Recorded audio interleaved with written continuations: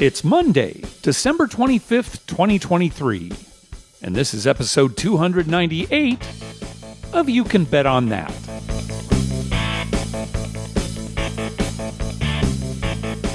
Hi, everybody. Welcome to You Can Bet on That, a podcast for the recreational gambler. I'm Mark Duvall. And I'm Dr. Mike. Merry Christmas, Dr. Mike. Yeah, same to you. It's right around the corner here, isn't it, Mark? Yeah, well, we're going to be dropping this episode on Christmas Day, so if you're listening to this as soon as we drop the episode, Merry Christmas. Mike, you got a white Christmas going your way? No snow here. Oh, okay. Yep, we had one little snow. It stuck for about a day, and that was it. All right, well, it makes it a little bit easier to get around. Go to your mother-in-law's house, right? Stuff like that, or is she coming to your house, or whatever your plans are? Tomorrow she's coming to our house, and the next day we're going to hers. So. All right, excellent. There you go. Well, again, Merry Christmas to everybody, and let's get on with the show. So, Mike, I got a ton of fantastic free play from Harrah's, Southern California in September and October. Right. Where did this come from? Like August, it was nothing. I'd get like $20 a day, but I'd have to drive up there. It'd take me an hour to get up there.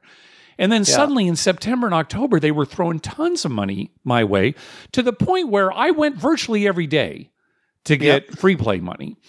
Right. And I knew about it because they sent these little mailers. They're like these little pamphlets that, you kind of open up and it shows how much free play you got. You still get those, don't you? Every once in a while from them? Yeah, not every month. Yeah, see, that's the thing. Not every month. But I did get it for September and October and went up there.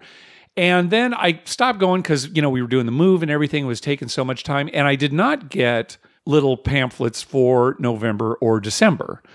So I said to Sherry, let's head on up to Harrah's so I can see what my free play is currently, because I wasn't getting any indication. And you can't tell online.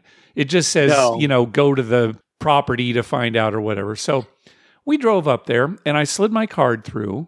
And it said that I had to earn 150 tier credits before I'd qualify for whatever the free play is. So, which is quite a bit. That is a lot. That's like running $1,500 through a video poker machine. Right. So, and, if I were to do that, who knows? It didn't say how much I was getting in free play. That was the other thing. It just said, you have to earn this. And I suppose if I had gone up to the Caesars reward counter, they could have told me. But I was still thinking, $1,500 through video poker, I could lose more than I'm getting in free play. Sure. If I do that. Certainly the values that I've gotten in the past. So I turned to Sherry and said, well, sorry, this is a wasted trip. I had plenty of reward credits still, so we got some dinner and, wasn't a completely wasted trip. But it seems like maybe they caught on. I know that I was not the only one doing this during those 2 months, right? I know a lot of people probably were. And again, I couldn't believe how generous they were being. So now maybe they finally decided, okay, we need to make sure that they're coming up to play. And not just a little bit. Sometimes we've gone up there and it says earn 5 tier credits to get your reward. Well, that's no big deal, 5 tier credits. Right? Yeah, right.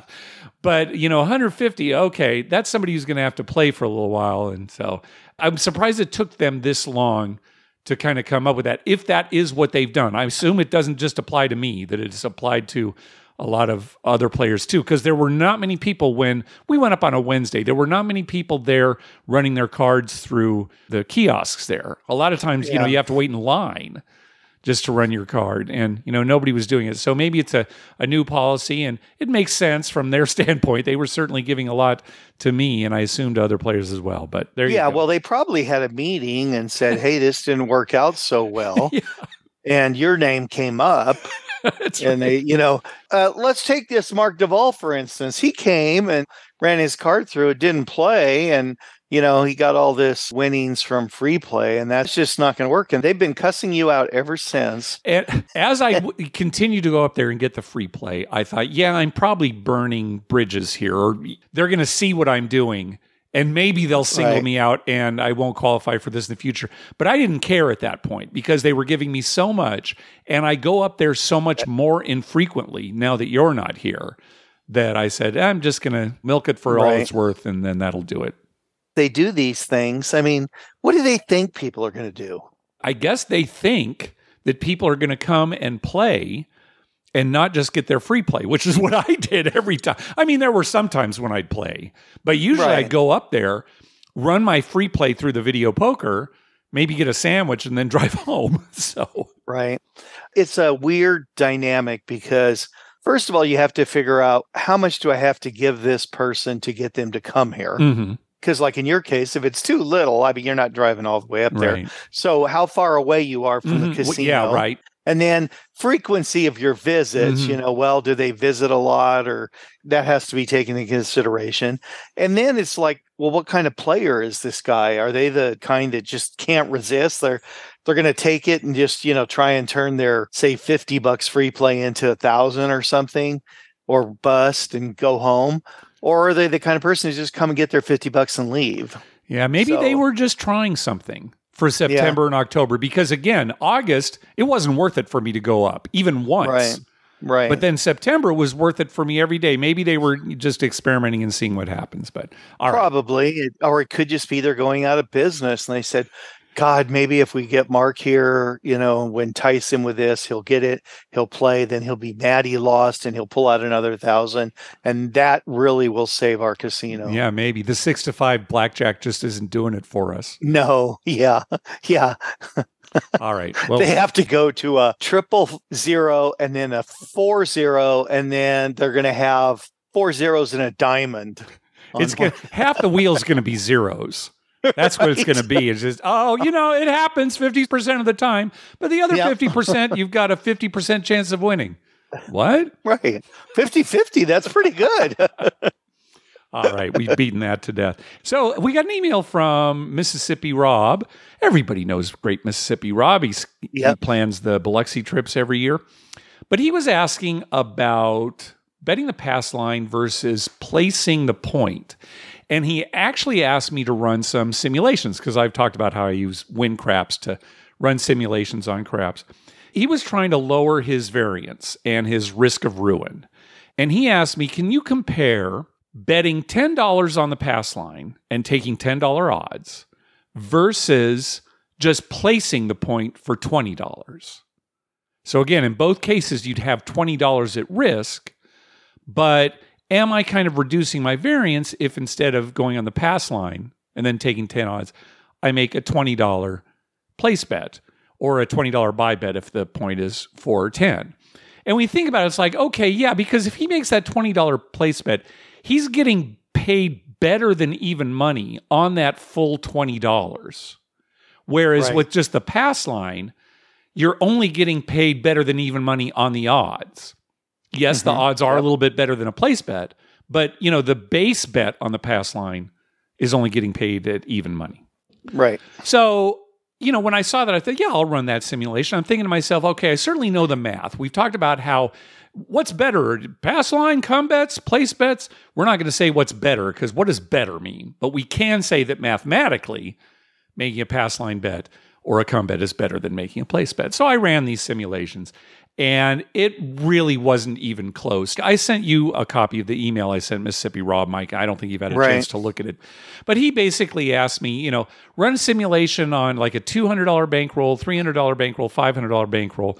And in most cases, way more than, say, 75% of the cases, the person betting the place bets would lose their bankroll much sooner than the person doing the pass line with odds. And you know what it comes down to? It's that winning 7-11. It's the winning 7-11 on the come out roll. You cannot ignore that. That is huge.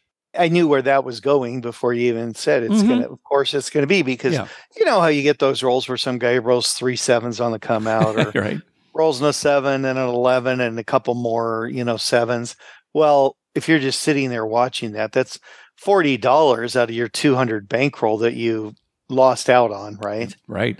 And you could say, okay, well, what about when craps rolls? Yes, 2, 3, 12, that's a loser, but there are only 4 ways to roll that. And there are 8 ways to roll a 7 or an 11. Right. And it really is a significant difference. Especially over time. I mean, of course, and if you're going to be there 10 minutes, of course, anything could happen, but. Anything can happen. And in some of my simulations, the place better did do better Just Right, because that's the right. way the rolls went, right? Right, But right. you It know, went so favorably for yep, them. yeah. Well, one of the things I like to do sometimes, I do not make a pass line bet and just place the point, place all the numbers after the point's established. And one of the reasons I do that, well, I guess the only reason is you get better rating. You definitely get a better rating. And I'll say this, and this is just due to the illness that you have. You cannot not take full odds. No. So if you're like at a 20 times odds table and the minimum is $25, you are compelled to take that $500 odds bet. Whereas if you make the place bet, just $60, that's fine. Yeah. Well, for me, it does two things. It gets me a better rating and it slows down my aggressiveness. Yeah. There you go. But again, we're talking in Rob's example, we're talking about the same amount of money in both cases, right? 20 versus 20. So, yeah. Right. Well, it all boils down to like everything in life, Mark. It's a crapshoot. Exactly. It's a crapshoot. How do you enjoy playing? That's what we always say. And I enjoy playing in a way that makes my money last longer. And, pass line and come bets, that is kind of the way to go. Thank you, Jack. You're on Team Jack if you're betting that way. And I'm certainly that way. I hope Chris and Josh are listening. It does make it last longer. But, you get a little thrill, a little more of a thrill when you're up there on the... Absolutely. I love watching you win at the table, Dr. Mike. Yeah. And it's almost as much fun as when I lose. Yeah. Almost. Not quite, but almost as fun. Yeah. Almost as fun. I can't tell you how many times, folks, Mike has looked over at me and, how are you up? I'm down like, 2 buy-ins. Yeah. And then I chastise him for being up. Yeah, that's right. What the hell are you doing? You don't play craps right. You shouldn't be up that much. Oh, I'm always looking here thinking, when is he going to press?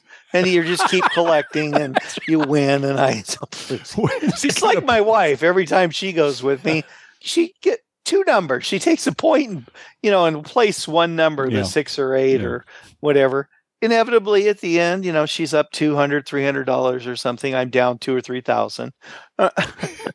Yeah, but Mike, she'll never be up, say, 10,000, right? No. Okay, no. So there you go. Yeah, all right. I don't know when you and I never be up 40,000 either. Yeah, I don't know when you and I are going to be playing craps again. It's up to you. Start making plans. Blah blah blah. Yeah, every week I know. It's just so much going on. I understand. I'm being beat up by a bunch of high schoolers, Mark. I understand. I understand. Physically, emotionally, anyway. Oh, okay. A little physically. That can be worse. A little physically. Hey. Thanks to everyone who's been clicking through our Amazon link. Remember, whenever you're going to buy something through Amazon, please go to our page first. You can bet on that.com and click through our Amazon link towards the top of the page. Let's move on to some voicemails. First up is Daniel. Hey, Mark and Dr. Mike. This is Daniel from Nashville. I was just calling with a trip report to Las Vegas. Turns out I was there the same weekend you were. I flew in on Sunday the 3rd and flew out on the 6th. Didn't know you were there, or I would have loved to meet up with you. But glad to hear that your gambling went well. It also went well for me. I started my trip just like I do every trip. As soon as I land, I always go straight to Frankie's Tiki Room for some strong rum drinks and some video poker. I'll tell you, there's nothing like being at Frankie's at 10 a.m. Also, shout out to the bartenders there, Olana and Tanya. They're the best in Las Vegas. Highly recommend. My games are typically craps and video poker, and for the first day and a half, I couldn't win anything. It was terrible. I lost about half my bankroll. But then the tides turned, and I hit my first 4 of a kind of the trip, which was great. Got me back up, and then about an hour later, I put $20 into a random slot machine. I don't typically play slots, but I put $20 in the slot machine and cashed out for $8.50. So things started to turn around. But then the highlight, I was meeting a buddy of mine that evening on the 4th at the Bacchanal Buffet at Caesars, and was sitting at that bar. There's I don't remember the name of it, but it's a round bar right outside of Bacchanal across from that Giada's pastry place. And I hit my first royal flush on video poker. I was playing single hand, double quarters.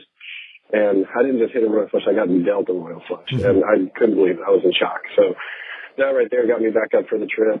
And then went on to have a great meal at the Bacchanal Buffet. And then the next day, I walked in the morning down to Cromwell, sat at the video poker bar there. and I hit another royal flush. I've been gambling probably 10 years, never hit a royal flush. I just hit 2 of them on the same trip. And it just stayed the same. I think I counted total. I hit 9 4-of-a-kinds. I got those 2 royal flushes. I played craps at Ellis and won another like $600. So it was just a phenomenal trip all around. I went out to Santa Fe Station and hung out downtown. I went to my favorite breakfast place and coffee shop in Vegas called Publicus. It's downtown on the corner of Fremont and Maryland, close to Atomic Liquors. Highly recommend. Amazing place, great staff, great food. But yeah, just had a phenomenal trip. It was super fun. Had been there in about 6 or 7 months. Best gambling trip I've ever had in Vegas. I came back home having completely covered all the expenses on my trip and then a good chunk of change and profit from it. So it was wonderful. So thank you guys. Love the show. Hope to be back soon sometime around. Talk to you later. All right. Thanks, Daniel. The breakfast place he's talking about, it's kind of a weird name. It's Public Us. So public and then US with the U capitalized. First royal followed almost immediately by a second. That probably will happen to us. If either one of us eventually hits a royal, we'll probably hit the second one within a day.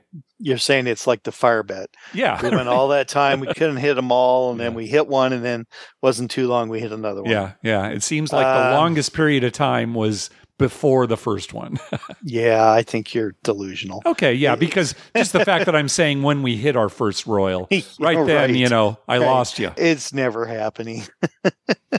You're going to have to start editing these voicemails so that there's nothing about hitting royals in there. That's right. Every time somebody calls, I told them this story how I hit 5 royals in one night. Right. It was like a 2-minute phone call. I was only on there for 10 seconds. Yeah, this is Joe from Orlando. Great show. Talk to you later. Yeah, right. I need to go to one of these tiki rooms. The problem is I usually go to Vegas with you, and why would we spend time in a tiki room? But rum is like my liquor. I'm not a big drinker anyway, but if I had to pick one. Yeah, you like your rum. I'm like that. And sweet little Hawaiian drinks, Mai Tai, things like that. Yeah, and they're fancy and they're pretty. Yeah, they get umbrella. All right. Next up is Dr. Mike. Hey, Mark and Dr. Mike. This is very long-time listener, first-time caller, East Coast Dr. Mike, and I'm calling in a trip report from the Hard Rock in Tampa. As you know, they just opened up table games, so I was able to play some craps and roulette down there. Just a little bit about the setup. They had about 8 roulette tables and only 3 craps tables. The craps was $25 minimum everywhere. This was on a Tuesday night at about 6 p.m. And from what I understand, talking to the dealers, that's going to be the lowest the minimums will be. It sounds like they're trying to attract maybe a more prestigious or higher limit player, and that's why they didn't want to go down on the minimums. I bought in for $500 and cashed out with about $50. I probably would have brought more if I knew the minimums would be so high, but the interesting thing is when I went to the table, I noticed most people are not playing the pass line. The table I went up to was a rowdy table. It seemed fun, but there was only 2 people playing the pass line, and there was about 8 people on the outside. Most were just placing numbers or field bets. It seemed like most people playing were pretty inexperienced as well as the dealers. They were messing out basic payouts, like they would only pay single payout to a 2 on the field instead of paying double, made mistakes like that. I did play some roulette. The interesting thing there was they had $5 minimum per chip, so you basically had to play $25 for 5 numbers, $5 minimum. I didn't play too much roulette. I hit 1 number and then cashed out. Luckily, made all my money back playing Mississippi Stud. Mark, I don't know, you're not the hugest fan of that game, but it's one of my favorite games when I got a couple bucks just to play, and ended up hitting 3 of a kind on my very first hand, 3 kings, and made a nice little cash out, made all my money back and more, and decided to cash out there and go home. So anyway, guys, take care. Love watching the show or listening to the show, and hope to see you guys in a future trip. All right. Thanks, Dr. Mike. All right. Did I say that I didn't care for Mississippi Stud? If I ever did say that, my opinion has definitely changed. You know, when I went to Biloxi, not this year, but the previous year, I spent several hours by myself. Well, I mean, not with our group. It was a full table, just I wasn't with anybody that I knew, playing Mississippi Stud. It's one of my favorite, well, certainly one of my favorite carnival games. I'm laughing because you're by myself and then you're trying to explain what by myself meant. Well, I mean, Because usually we all thought you were in the room, just all by yourself. just dealing it to myself. Yeah, sitting in the shower on the floor, dealing yourself. I just meant not with anybody I knew, because usually I gamble with people I know. I like, though, that he used a sentence that's never been used ever in the history of man. Oh, yeah? Fortunately, I was able to win all my money back at Mississippi Stud. That's a first, yeah. I'll give you that. That's a first. Well, thank you for the report on Florida craps and roulette, now that they have it, and it's spreading even more to some of those other Seminole casinos. It might be, too, that a lot of people, are just going there to check it out. Yeah, I'm thinking that the minimums might eventually come down, and the style of play will evolve. Yeah, it's so early right now. Yeah, they'll get players who actually know how to play, and it'll change, I agree. All right, last call. Hi, Mark and Dr. Mike. This is Nick in Kalamazoo with a Biloxi trip report. My wife and I went on a junket over Thanksgiving. So we actually left South Bend, Indiana, Thanksgiving Day. Super small airport, nobody there. There's like 9 gates or something. So you can go from car to gate in 20, 25 minutes. But obviously not many people there for Thanksgiving. For those of you who have never been on a junket, it's usually a chartered aircraft, and usually for MGM, it's Sun Country. There's no tablets in front of you. It's not luxurious. They hand you like a bag of pretzels when you get on, and that's your snack. And they'll come through once with, Coke, Diet Coke, Sprite, etc. Not a whole lot of options, but they fly you there. You get there. We had a room at the Beau. Nice time to be there. We always get the trolley hopper that goes around to all the casinos and get a 2 or 3 day pass, however long we're going to be there. We had the buffet at the Palace, which again is the best buffet. But on Thanksgiving, I think we waited 2.5 hours because there's not a whole lot to eat on Thanksgiving, and we had to eat, right? Played a whole bunch of Pai Gow on this trip. A couple days at the Palace, we sat there 2, 3, 4 hours just sitting playing Pai Gow and winning a little, losing a little, having a couple drinks, having a great time. We were also there during the game, Michigan, Ohio State, living here in Michigan, my wife going to Michigan State, going across the river from Ohio, despise Ohio State. So we got up early and got down to the sports bar to watch the game. I think we were there an hour or something early, sat there to play video poker and had some food. They were charging for many of the tables, especially if you were just coming to eat and not gambling. But it was a ruckus crowd, people cheering on both sides. A lot of fun to watch the game. It was great that it was close, and we got to deal with all that. I don't have any amazing crap stories. I did play quite a bit, but there wasn't a whole lot to talk about. But there was one instance, and it was the last night at the Beau Rivage, trying to play before we have to get up at 5 o'clock in the morning and fly back to Kalamazoo. Get up to the table, look at everybody, and everybody is like, it's been rough. Like, it's a cold table. We're lucky if anyone hits a point. So I'm just place betting, losing some money. Yeah, maybe I should get going. And then I was like, oh, I'll play one more shooter. This guy hasn't shot yet. And then this guy from another table walks up beside me, asks how it's been, and I just didn't say anything. I never know what to say.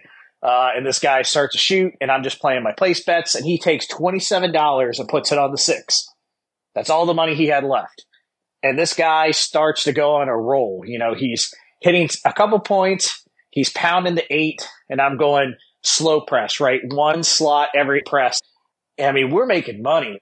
My 8 by the end of the roll was at 210, which I never really get that high. I'm collecting black chips. And then he finally 7s out. I think he hit 4 or 5 points. He hit at least some of the all or tall. I don't think he hit the whole thing. I know he didn't hit the whole thing because we all looked over and looked at the guy who placed the 6. And he's like, I didn't make any money. We're all like, wait a second. Did he roll that whole time 4 or 5 points and never hit a 6? And by golly, he did not. Never hit the 6. So they did not get the all. And they definitely didn't get the small. And we were just looking at each other like, how is that possible? I mean, he must have rolled 30, 35 minutes, something good enough that we were pressing. And I made $1,200 on the roll or something like that. And the guy beside me who had $27 and places a 6 just kind of was like, I lost $27 in that roll. It was shocking. I felt bad for the guy. But it was just one of those weird rolls, man. You don't see it. The other thing is that at the Beau has a pretty good poker room. But I will say it really depends on the table you're sitting at. I sat down at a table early on. Everyone has stacks, $700, $800. And before the flop, we're seeing like $50 bets. And I'm like, I just want to sit. I want to BS. I want to play with a couple $100, play a few hands. throw some money in the middle. And if I make something great, and if not, it was good entertainment, right? A lot cheaper than a craps table. But man, even with like pocket tens of like $50, that's a quarter of my stack. Am I really to risk that before I see a flop? It was aggressive. And then moving to another table where it was less aggressive and got to play and made a couple big hands, really testing the limits of my poker. I'm a casual player. I just wanted to have fun. So anyway, if you're going, there is a decent poker room at Beau Rivage. They have tournaments on the weekends. I think they have turbo tournaments, just lots of stuff to do. Anyway, all in all, it was a good trip. Wife hit a decent jackpot. It was like $11.50, so no taxes that last day. Still down overall, but had a great time. Love going to Biloxi. Hopefully you guys get a chance to get out again. Thank you for listening to my rambling. I really appreciate the show. We're heading out to Detroit next weekend to go see a show over in Canada. So we'll be there for a couple days, and I'll call back in. Thanks, guys. Have a good one. Bye-bye. All right, Nick. Well, thank you, and good luck on that trip. Mike, I'm trying to think back. The only junket that I've ever been on is that junket that you and I took to Elko. Am I forgetting another one, or have you ever been on a junket that I wasn't on? No, I think that was the one time we did it. Yeah. And, well, I think the problem with that junket for both of us was it was pretty short. It was just like overnight. Well, it was short, and there was just that, what was it? It was like a Red Lion Inn casino or something, right? Yeah, it was like a motel with a little casino room. And I think maybe, was there like one craps table, right? Yes. Uh-huh. And that's all we had to play there the whole time. Yeah.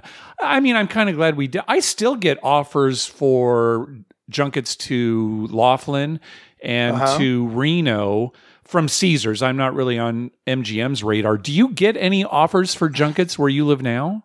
I've gotten several offers from Caesars to go to Laughlin. Oh, you get Laughlin ones too. Yeah, and that's about all I've gotten. But they seem to come fairly frequently, Laughlin ones. You know, if you get a Laughlin junket and you ever want to take advantage of it, it probably wouldn't coincide with the same time that my junkets are offered.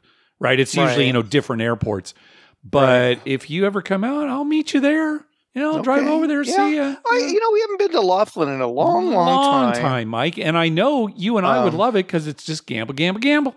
Yeah. And I fit right in now with all those old folks. That's right. I sure hope that hard eight comes up. I got to go change my dialysis bag. Oh, God. See, I'm waiting for you to make plans, Mike. I had to go to Vegas on my own. Yeah, right? I know. Last time with my poker buddies because I just got sick and tired of waiting for you to make plans. I know. Believe me, I think about that every day. Well, have you been out to gamble at all since our last episode? Yeah. No, I have not. I don't have much time. Yeah. I'm working, and then I'm running the scoreboard and everything for the basketball games, boys and girls, JV, varsity, sometimes even the ninth graders. And it just takes up all my time. Yeah. It's just crazy how much effort I'm putting into this and not into craps. Yeah. Yeah. People probably think I've died. I mean, I'm sure over at Diamond Joe, they think he was pretty old. Yeah. And our listeners are probably pretty disappointed in you too. It's like, Dr. Mike, in his heyday, he was something. He's not the man he used to be. In 2024, things may change. All right, let's hope so. Well, short episode this time, mainly because, again, a lot of stuff going on with the holidays. We're busy, both Dr. Mike and I, and we're not getting as much feedback from listeners because I know you're all busy during this time of year. Yep, everyone's busy this time of year. So hopefully by our next episode, Mike, you will have gone to Diamond Joe Worth, half a dozen times, and maybe I'll try going out to some of the casinos. Oh, we usually take my mom to the casino between Christmas and New Year's. I'll have to ask my sisters about that because this is the first time even thinking about it. So she's probably want to go. So I may have a report for you next time. No guarantees. It'll depend on, her situation, but how she's feeling. Well, I hope she gets to go. I do too. Great. Yeah. All right. Well, we want to thank some people for some donations. Mike, did you get this donation from Trevor for your shoe drive? Yes. Yeah. Yes. And I was going to send him a personal email when I finally get around to it, but that was awesome. Trevor. Yeah, it was a very generous donation. So thank you. You are the man. Yeah. You are the man. And believe me, it was put to very, very good use. Yeah, that's great. Oh, we want to thank some people for some recurring donations to the show. Nathan, Brian Dancer, Brian and Sarah, Josh, and those guys over at Crap Vegas. Thank you very much for those. Speaking of Crap Vegas, yeah, they had a little contest, and I guess the person who won, his name was Andrew, he donated the money to the school here. Oh, is that right? Oh, I didn't know that. Oh, that's great. Yep. Oh, Chris had sent me a message and said, hey, he wanted to, just so Chris just Venmo to us, and we put that money to good use too. Oh my gosh, that was awesome. That is so great. Well, thank you, Andrew, and thank you, Chris and Josh, for that. That's tremendous. Those guys are great. Yeah, they really are. Honestly, they do so much. It's unbelievable. We also got a donation from listener Scott. He said a Lake Charles trip coming up. Didn't say exactly when, so hopefully good luck on that, or hopefully you did have good luck. We also got a donation from Kyle. Karma donation for a trip with my wife to Vegas in January. We'll be staying in Paris for 3 days and are looking forward to playing craps, poker, and going to see Absinthe for the first time. Oh, we'll have a great trip. We have not seen Absinthe. It gets universally great scores from people who go to see it. They say, as long as you're not easily offended, you're going to love that show. So again, good luck on your trip, Kyle. And finally, a donation from our good friend Kevin.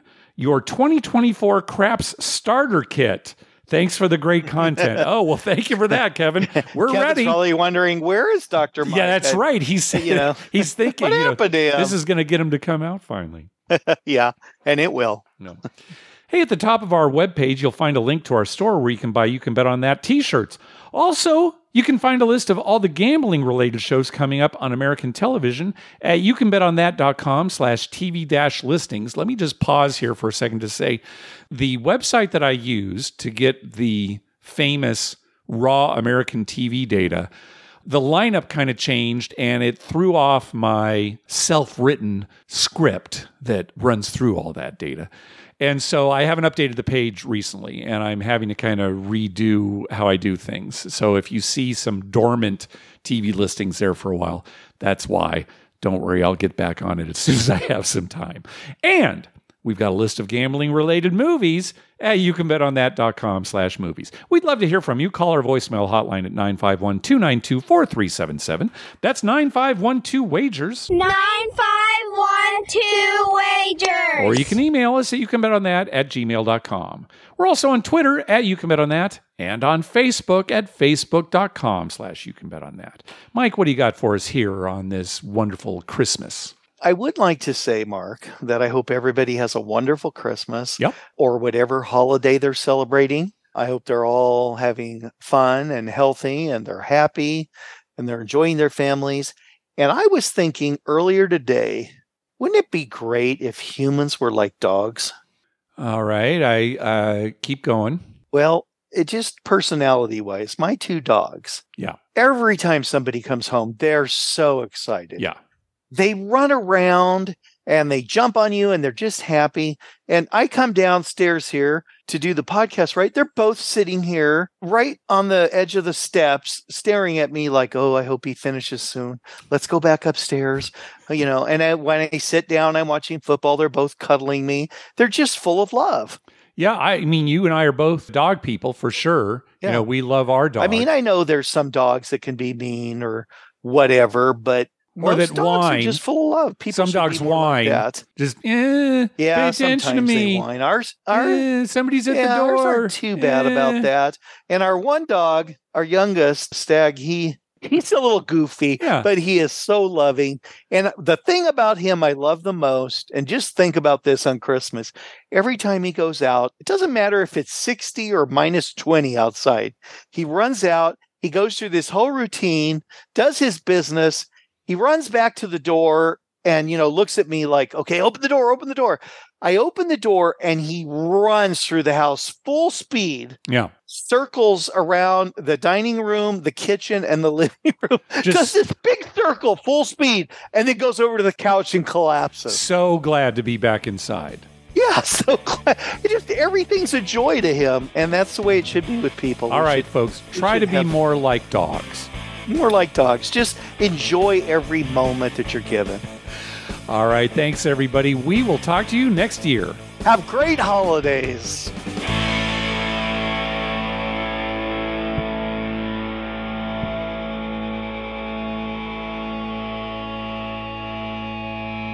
Okay, let's thin this herd. Untucked shirt, no thank you. Born in San Diego, yikes. An adult named Todd? So, this is what online dating is like?